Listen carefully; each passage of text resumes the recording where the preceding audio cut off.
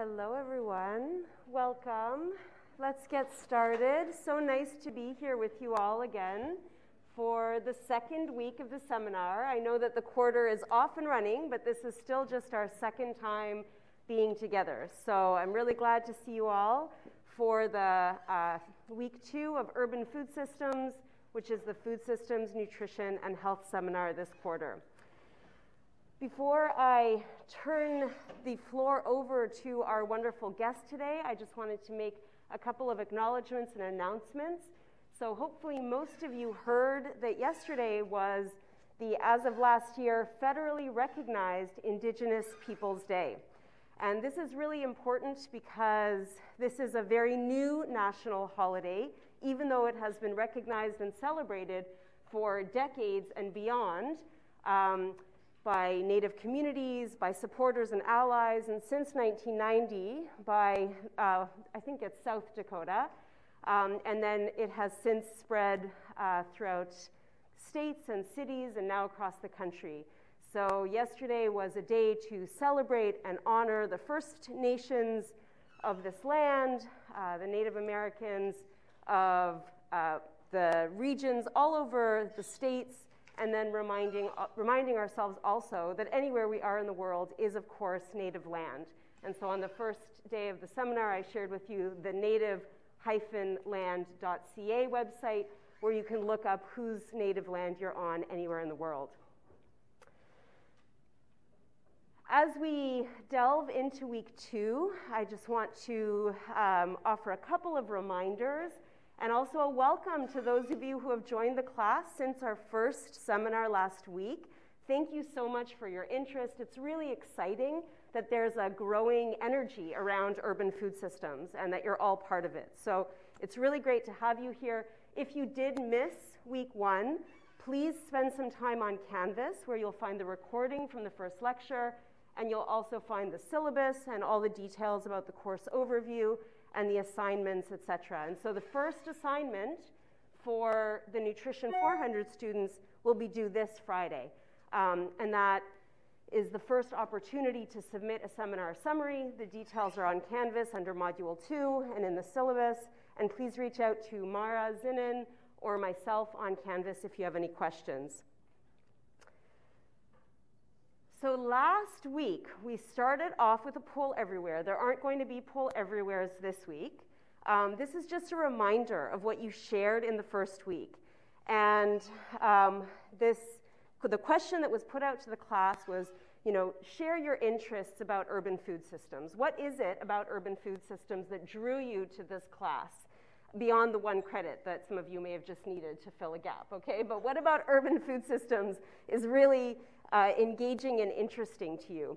And what you'll see at the center, just as a reminder for those of you who contributed and getting up to speed for those of you who have just joined, that at the center of our collective interest was a focus on sustainability and probably more broadly sustainable food systems, with food and nutrition really being at the center, food access being at the core, right, with an emphasis on health, equity, community, and resources. And so I just wanted to draw our attention back to here, to this collective word cloud that we created last week, and say that I feel pretty confident that through the quarter, we're actually going to work through all of these interests.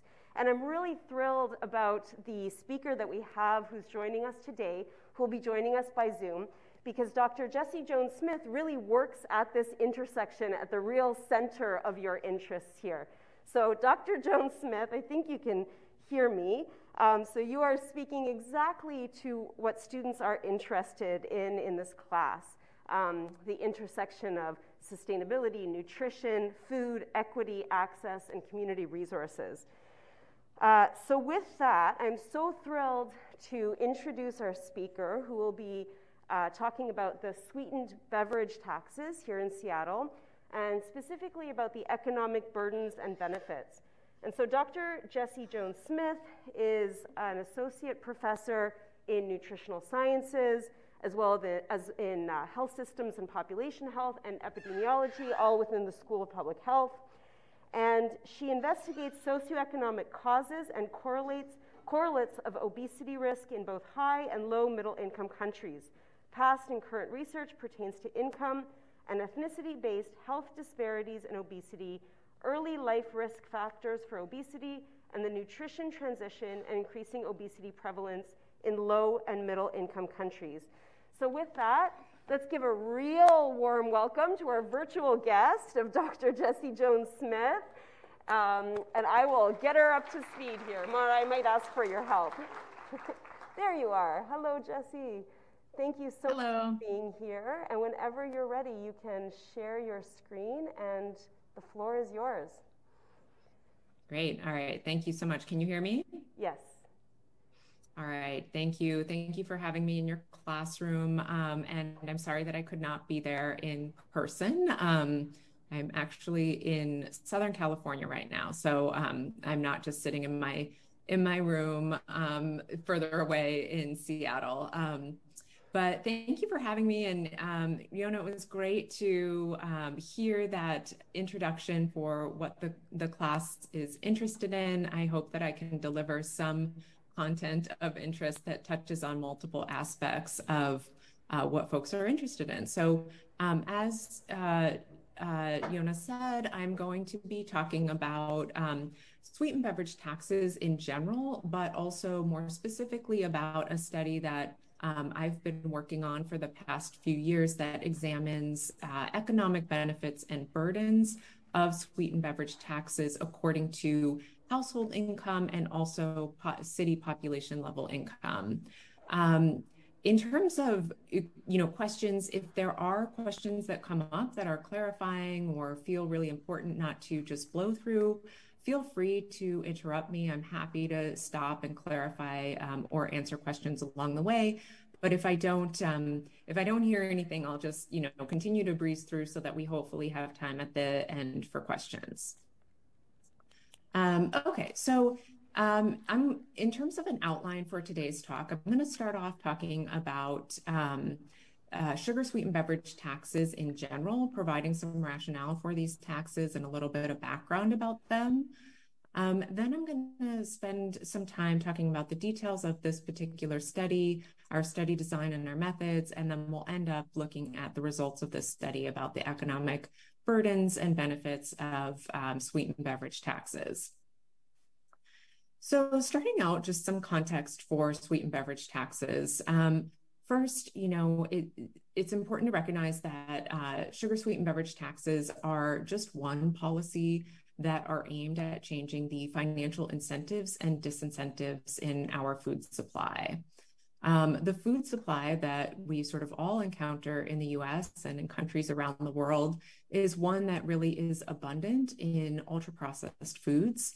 And these ultra-processed foods are sort of important for the public's health because they've been associated with increased risk for chronic disease, and particularly chronic diseases that are the leading causes of death and disability in the US and in many countries around the world, such as heart disease, hypertension, cerebrovascular disease, diabetes, et cetera.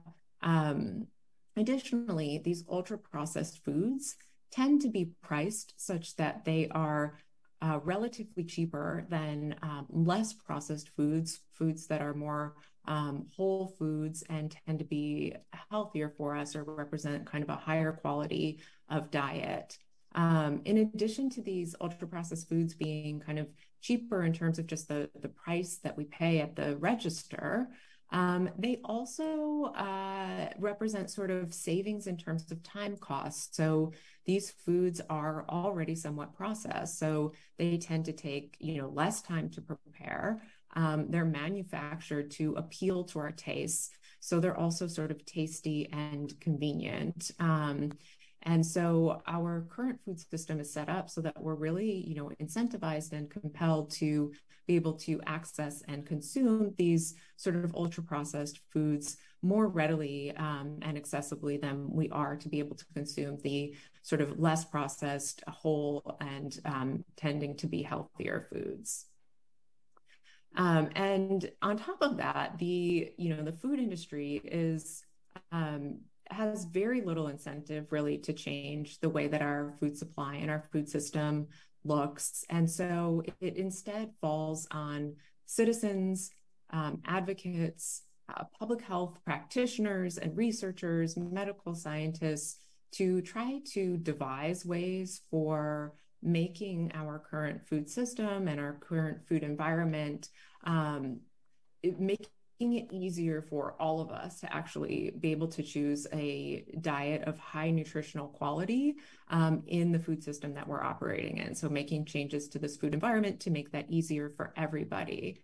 And certainly this will require many small actions and probably also many large actions to change pieces, elements of the food system, elements of the food environment, so that we all are having an easier time having a high quality diet and therefore being able to live sort of healthier, longer lives. In that context, sugar sweetened beverages are just one policy option that have been pursued to this end. And sugar sweetened beverages, beverage taxes, have been passed in 7 cities in the US, shown on the map here in little red dots, but also in 50 countries around the world. So these taxes have really proliferated more worldwide than they have in the US, with the first tax at a country level passing in Mexico in 2014, and countries sort of continuing to add taxes kind of on a monthly and yearly basis, more countries joining this list of having sugar sweetened beverage taxes. So the goal of these taxes is really twofold. Most of these taxes are formulated to achieve a goal of potentially reducing population consumption of SSBs, which stands for sugar sweetened beverages. But they have a second goal, which is also to raise tax revenues. And often these tax revenues are funneled into programs that are additionally aimed at making it easier for people to live healthier lives or improving the public's health. And so that's sort of the overarching goals of these taxes. Now I'm going to tell you a little bit more about why, sugar sweetened beverage taxes has sort of risen to the top in terms of nutrition policies actively being pursued around the world and in the US. Why might we focus on taxing sugary beverages when certainly sugary beverages are not, the only food contributing to this, high degree of ultra processed foods in our diet or overall low diet quality. So, one of the reasons why we might target sugary beverages with taxes is because, in this food environment that we're living in, we have a food supply with excessive sugar. So this results in people consuming, on average, a much higher level of added sugar than is currently recommended by the dietary guidelines. So this graph on the right gives a little summary of the recommended amount of added sugar shown in the green line, and then the average daily consumption of added sugar shown in the yellow dots. So the important point being that on average, Americans are exceeding this recommendation and oftentimes exceeding it by a lot for added sugar. And consuming added sugar is what's called added sugar is called a nutrient of concern, because when we eat diets that are high in excess sugar, we have a higher propensity for consuming more calories than our body needs, and consuming more calories than our body needs is associated with detrimental health conditions such as diabetes, heart disease, stroke, high blood pressure, kidney disease, and cancer. And all of these conditions sort of accumulate to lead to premature mortality and excess sort of morbidity or illness in the population. So this is why added sugar is a nutrient of concern. But why target sugary drinks? Because certainly there are, many foods, with added sugar in the food supply. But sugary drinks have sort of been singled out for target with these taxes for a number of reasons. The first is that sugary drinks are actually the largest single contributor to added sugar intake in the US. A second reason is that many of these drinks provide added sugar, but they don't provide any beneficial nutrients in addition to the sugar. So they're kind of like a low-hanging fruit in terms of an ultra-processed food to target for taxation, in that they provide something that is negative for our health without providing anything really beneficial for our health to a large degree.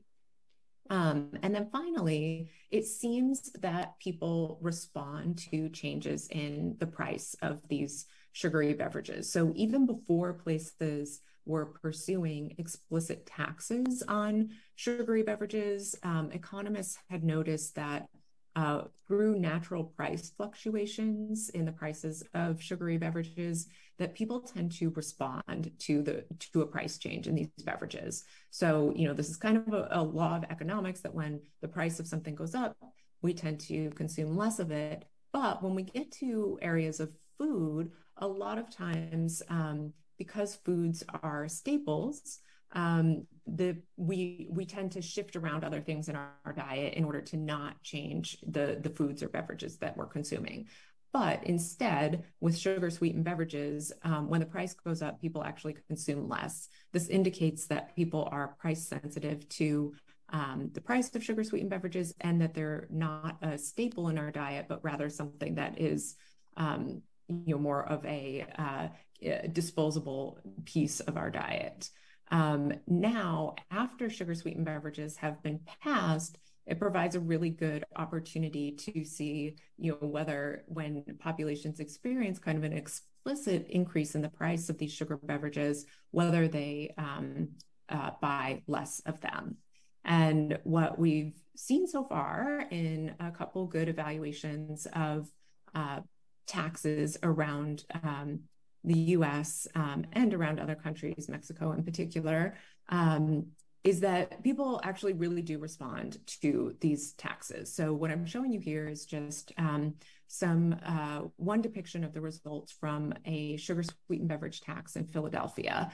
And so what you're looking at in the orange line is the volume of taxed beverages consumed in Philadelphia in approximately a year before Philadelphia passed their sweetened beverage tax. And then the dotted vertical line is the date when Philadelphia passed a tax. And what you can really simply see is that the purchasing of these taxed beverages drops off rather dramatically. And when the researchers of this study kind of put this through a rigorous statistical analysis on net, they find that there was a 38% reduction in the purchasing of taxed beverages in Philadelphia, above and beyond changes that occurred in a nearby kind of pretty well demographically matched city of Baltimore. So this is our first sort of indication that people are actually responsive to a tax on sugary beverages in Philadelphia. In Seattle, there have been similar findings, and this is kind of a cartoon picture that summarizes some of the results that you read more about in one of the articles for today. But in Seattle, what's been found is that after Seattle passed its sugary beverage tax, there was actually a 22% reduction in the purchasing of taxed beverages in Seattle as compared to the change in purchasing of these same beverages in Portland, which kind of stands in for a comparison city. So these taxes, the point of this is just to say that these taxes do seem to be effective at reducing purchasing of taxed beverages. So just to kind of recap the background we've been through so far, these taxes have been pursued as one policy option to attempt to create healthier food supplies for populations by changing incentives, and that these seem to be effective at reducing the purchasing of these sugary beverages. However, this kind of brings us more to the meat that motivates the current study that I'm going to tell you more about. There are, of course, kind of health and economic equity considerations that come along with these taxes. So in particular, a sugar sweetened beverage tax, the way they've been implemented in the US and a lot of places around the world, is as an excise tax. And this means that it is priced according to ounces of sugary beverage sold. So in Seattle, for example, the tax is implemented as being 1.75 cents per ounce of sugary beverage. So, beverages that have over a certain amount of sugar and fall into kind of the taxed category in Seattle are subject to a 1.75 cent per ounce. This amount of tax that people pay does not vary by how much income you make. And so any tax like this has the potential to be potentially economically regressive. And so just to kind of make this concrete, the tax doesn't vary by income. So say we have a person with a lower income of $30,000 per year and a person of a higher income with $100,000 per year. If each of these people consume 1,000 ounces of sugar sweetened beverages per year, they would both end up paying $17.50 per year. So they're paying the same, what I'll call the absolute amount of the tax. And we can argue about whether this is a small amount of dollars or a large amount of dollars. But nevertheless, because they have different incomes, this $18 or $17.50 is a larger proportion of the salary for the person who makes $30,000 than it is the proportion of the salary for the person who makes $100,000. So in this way, people with lower incomes will end up paying a higher proportion of their salary towards a tax like this if the consumption of these beverages is the same across income. However, due to sort of the confluence of inequitable, unjust economic, political, environmental, and food system factors, the consumption of these beverages tends to be higher for populations with lower income or for BIPOC, Black, Indigenous, and people of color. So we might be in a situation where individuals in these populations actually consume more sugar sweetened beverages and therefore are even more burdened by a tax like this. So it's really we thought it was really important to quantify the degree to which this tax is potentially being paid more so by individuals with lower incomes or communities of color compared to individuals with higher incomes or white communities. So the implication is that, and I kind of already said this, but if the tax doesn't actually change consumption to a greater degree for people who are consuming more, and if that consumption is correlated with income or race or ethnicity, then we have potential for a tax that is maybe potentially more regressive than public health advocates or citizens would prefer it to be. So it's really important to kind of investigate empirically the degree to which this is regressive. Now, on the other hand, these taxes actually other folks have argued that these taxes have potential to be progressive in their health equity impacts. This is because if the tax actually does result in a greater decrease in consumption for people who have higher levels of consumption, then those same populations who have high levels of consumption actually may experience the greatest health gains from a tax like this. In addition, as I mentioned earlier, it's important to kind of think about the tax policy as a whole and those tax revenues that are raised as a result of this policy. So many times, as I mentioned, the tax revenues that are raised are targeted towards health promoting programs. And often these programs may be explicitly only available to lower income populations or communities of color, or targeted specifically towards these populations in attempt to provide additional resources that might be helpful in correcting some of the inequitable and unjust exposures that we touched on the previous slide. So in essence, the question is, can the way that the tax revenues are spent offset any potential regressive aspects that might be associated with these taxes? And to kind of make this concrete, in Philadelphia, for example, all of the tax revenue is being spent on attempting to improve kind of upstream social determinants of health. So improvements in neighborhoods and improvements in schools that might go on to have lifelong impacts for chronic disease risk. In Seattle, the tax is revenue, which I'll talk more about at the end of the study, or at the end of the presentation, has been spent on improving food access for populations with lower incomes, and in some cases on improving access, again, to early education and other social determinants of health. So what did we study in our study, and how do we do it? I'm going to kind of give you a high-level overview of what we did.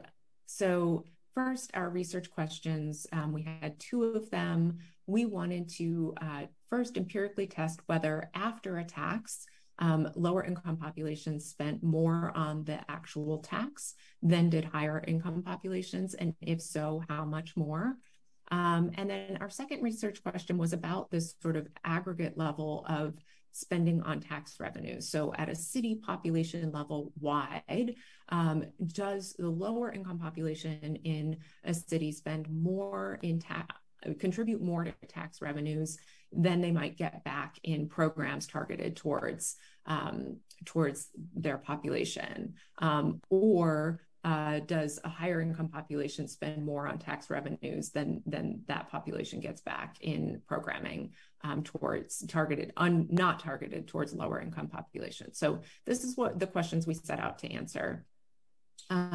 We did so through a variety of data sources. So for the first part of our study, we used data that was a combination of 2 data sources that followed households longitudinally for a year. And these households tracked every single purchase of food and beverage that they made at a grocery store or a convenience store. So from this data source, we analyzed the data from 3 cities with sugar sweetened beverage taxes: Philadelphia, Seattle, and San Francisco. From here, we isolated all of the purchases that were beverages, and then we classify these beverages as either taxed or untaxed in each city where they were purchased. We then, for each household, summed up the volume of taxed beverages that they purchased, and then we calculated the total amount of money that that household would have spent on the tax in that city. Then, just to account for the fact that households are of different sizes, we divided this by the number of people in a household.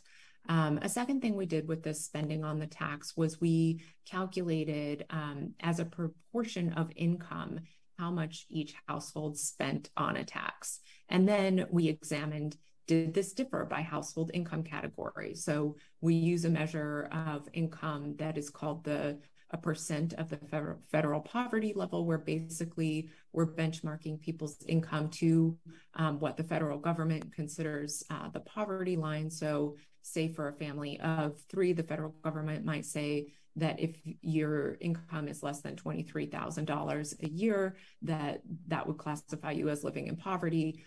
So we calculate people's income as a percentage of that level. So if you were making $46,000 a year, your income would be called 200% of the federal poverty line. And then you can see the categories that we used here for categorizing people into lower, middle, and higher income categories for the sake of our analysis. For the second part of the study, we're really interested in that aggregate level, what happens to the tax revenues. So at a city level, when we think about, how many people in a city have lower incomes versus higher incomes, and what is the average amount of tax paid, do we find then that at an aggregate level that populations with lower incomes are paying more into the tax or not compared to those with higher incomes? So here we multiply the mean spending by income level by the number of people in each income category in each city. So simple example, if the mean level of spending on the tax is $10 each for a lower income population, and there's 100,000 people in a city with lower incomes, then we multiply 10 by 100,000, and we would calculate that people with lower incomes contributed $1 million in tax revenues for that city in that scenario. Next, for this part of the revenue equation, we wanted to figure out how the tax revenue was being spent and how much of the tax revenue was being targeted towards populations with lower incomes. To do this, we had to do a lot of digging through city documents and contacting city officials in all three of these cities until we received a complete list of all the programs that were funded by the tax and how much money each program received. And then we figured out whether there was an eligibility requirement for these programs. So if a program was only available to people with incomes less than 200% of the poverty line, then we considered that program as being targeted towards lower income populations. So again, I have a little example that I'm showing you here to kind of try to make it clear how we classified the program spending. So if we had two programs, each with $1 million budget, and one had an eligibility criteria where they only allowed people to participate in their program if they met a certain income threshold, then in that program, we would count all $1 million as being targeted towards populations with lower incomes. Whereas if we had a second program and they had no income eligibility requirement, but when they looked at the demographics of who was served, it turned out that 60% of the people who were served actually had lower incomes. Then we would count 60% of that $1 million or $600,000 as being targeted towards populations with lower incomes. And then we added up the total across all programs to figure out of the total revenue, how much of it was targeted towards populations with lower incomes. Finally, we calculate what we call a net transfer. We're comparing the amount of tax paid by populations with lower incomes to the amount of tax that is going to programs targeted towards populations with lower incomes. In the previous example, this would equal 600,000 being targeted towards populations with 600,000 being targeted as a net transfer, which is the amount above and beyond what the lower income population in this hypothetical example paid, but is coming back in programs targeted towards lower income populations. Okay, here's, I think, the fun part. What did we find? First, this is just a slide that has a lot of information about the sample characteristics. So you're looking at demographic characteristics down the rows here, and then in the columns, we have the characteristics for Philadelphia, Seattle, and San Francisco. And just, I'll quickly summarize what some of the demographic comparisons will tell you is that in Philadelphia tends to have a higher proportion of people with lower incomes as compared to Seattle and San Francisco. The racial composition in these three cities is also fairly different, with the proportion of the population who's non-Hispanic Black being higher in Philadelphia compared to Seattle or San Francisco, and some other population characteristics also varying in these three places. All of our analyses look at these three places separately, so we're not assuming that these places are similar in the work that we're doing on the next slides. So the next result is just really looking at what people paid in the tax on a yearly basis, and whether this differed by income. So I'm showing you here the estimated amount of dollars paid per person by income in each of these cities. So if we take a look at Philadelphia, our estimates indicate that for the lowest income individuals or families, on average, people pay $31 in sugar sweetened beverage tax in a year, so annually. This doesn't differ substantially from middle income groups, and it doesn't differ statistically, and some could argue substantially for the highest income group either. So it varies from 31 in the lowest income group to 27 in the highest income group, so fairly similar. If we move over to San Francisco, we see kind of surprisingly that the lowest income group after the tax pays $5.50 in tax per year. And this compares to $9, approximately $9, so a larger amount for the highest income group in San Francisco.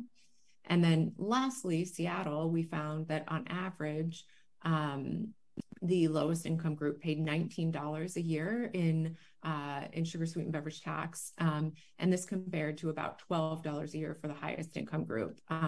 So this is kind of the direction that we might expect based on consumption trends, with higher income populations looking like they might be spending on average more. However, you can tell by these confidence intervals that overlap that there's a lot of variation in these populations and that these are not statistically significantly different. So on average, we can't say in any of these places that the absolute amount of tax paid varies by income.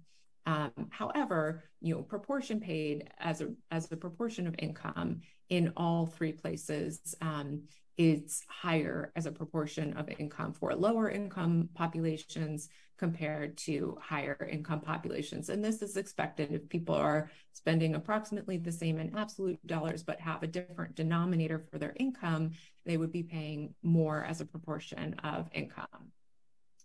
Now, in terms of the tax revenues, these three places raised, different amounts of tax revenues. Philadelphia raising the largest amount, $75 million collected in the first full year of the tax from the tax revenues. Seattle had about $22 million raised, and San Francisco had about $13 million raised. And you can see a little bit more detail in terms of how these places decided to spend the big buckets of spending for each of these three places. So Philadelphia really targeted community schools in high poverty neighborhoods, preschools for children living in poverty, and rebuilding some communities' neighborhood infrastructure. In Seattle, the spending was on some early childhood learning and development, but a lot of the spending was specifically on healthy food access for lower income communities. And then San Francisco was, they chose sort of a combination of food and physical activity grants to give out to a variety of organizations. Now, when we calculate, sorry, this is just one more slide that I might skip over right now so that we have time for questions. So when we calculate the amount of revenue collected from each income group, lower income compared to higher income for each of these cities, we found that in each of these places, if you just look at the right here, the total revenue collected, it was most similar for Philadelphia, where still the higher income population paid more in total tax revenue compared to the lower income population, but this is pretty close. Nevertheless, because so much of the programming, 70% of it was specifically targeted towards populations with lower incomes, this meant that $52 million of the total was targeted towards populations with lower incomes in Philadelphia, resulting in a large net transfer of $16 million in, meaning that lower income populations sort of received $16 million more in targeted program funds than was paid into the tax in aggregate. In Seattle, You can see the numbers here where we estimate that that populations with lower incomes paid $6 million in taxes on aggregate, compared to 16 million from populations with slightly higher incomes. And the net transfer here, when we look at the spending, 56% of which was targeted specifically towards lower income populations, we see a net transfer of roughly $6 million towards populations with lower incomes. And then San Francisco, the calculation is the same, but again, this number derives from the fact that the lower income population pays roughly $2 million in tax revenue, derives from the fact that there are fewer lower income people living in San Francisco, and that they were paying on average sort of the point estimate was a lower average amount in tax than higher income populations, resulting in a $5 million net transfer towards lower income populations when considering the targeting of the programming.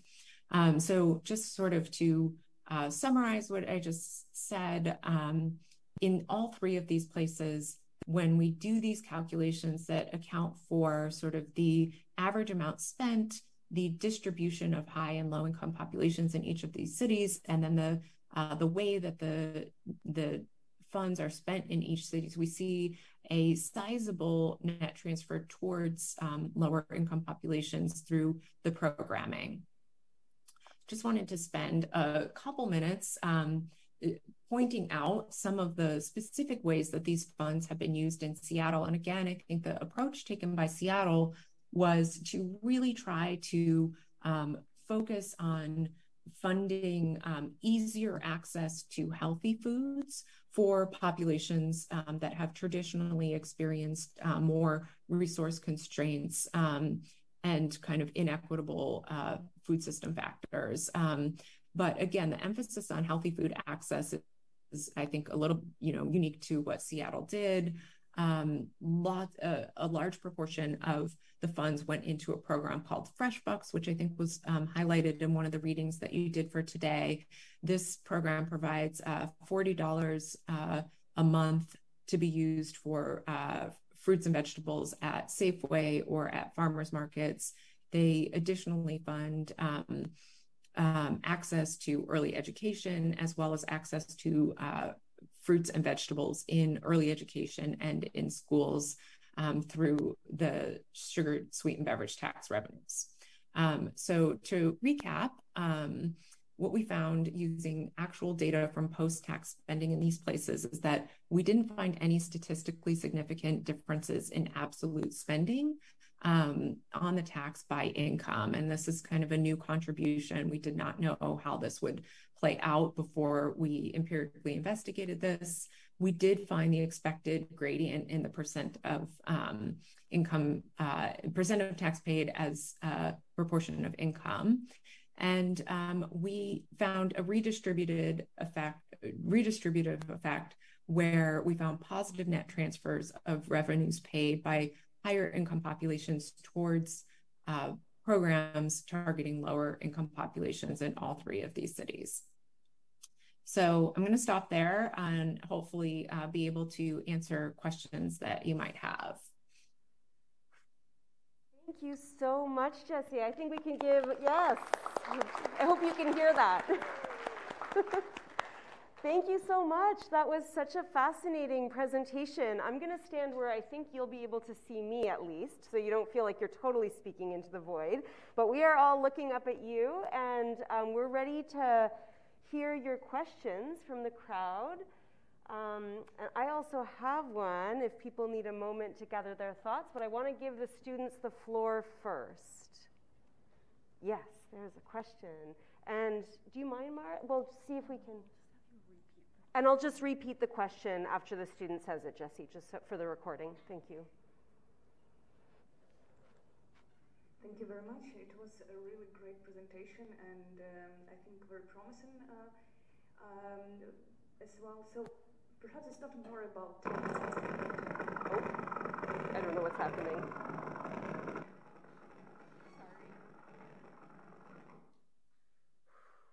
Okay. We'll try that again. Sorry. Okay.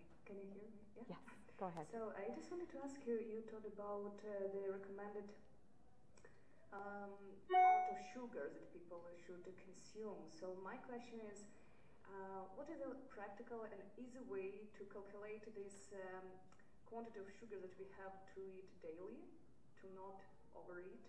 And how can we use all those labels in the foods that we buy in the shops, just to be sure that we again just don't get too much calories?